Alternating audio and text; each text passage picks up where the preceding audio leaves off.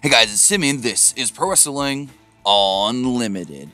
So on Sunday prior to the Royal Rumble, we heard that there was an altercation backstage between Brock Lesnar and Matt Riddle. Basically what we heard at first was there was a passing between the two, and Brock Lesnar stopped Riddle to basically say, "This is what's up, and we're never working together." We then had a follow-up to that confirming the story and stating that Brock told Riddle that they will never ever have a match together. Then, it was reported yesterday that during a media class at the WWE Performance Center, the wrestlers in attendance were basically told do not call out or try to get a match with main roster superstars on Twitter without our knowledge. It was said that the wrestlers in attendance laughed about this, and many felt that it was because of the Brock Lesnar-Matt Riddle stuff.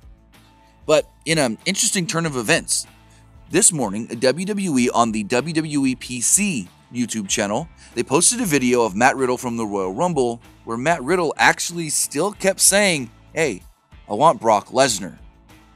They showed Matt Riddle soaking it all in, as you may say, inside Minute Maid Park before the Rumble takes place. They then showed footage of Riddle in the Rumble where he stated, "I really want to get my hands on Brock, you know? I saw him throwing everybody around. I don't care what he says or what anybody else says. I don't care if he wants the match or not. I'm gonna get it. I don't care. It's not up to him." They then showed a few more clips of Matt Riddle in the Royal Rumble, kicking Drew McIntyre and whatnot, and then being thrown out by Baron Corbin before stating the following: "I don't like being told no, especially when I work as hard as I do. Trust me, I guarantee you, I get my hands on him and I make that match happen. And I take his career. I promise.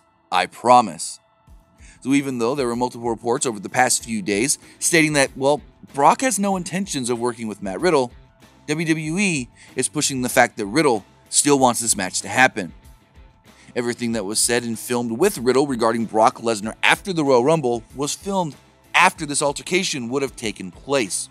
So whether we ever see a Matt Riddle versus Brock Lesnar match is to be seen, but it's very interesting that WWE is pushing the idea that this match could happen one day. Now the big question that arises is, were the people that initially reported this altercation saying that Brock never wants to work with Riddle, were they being worked?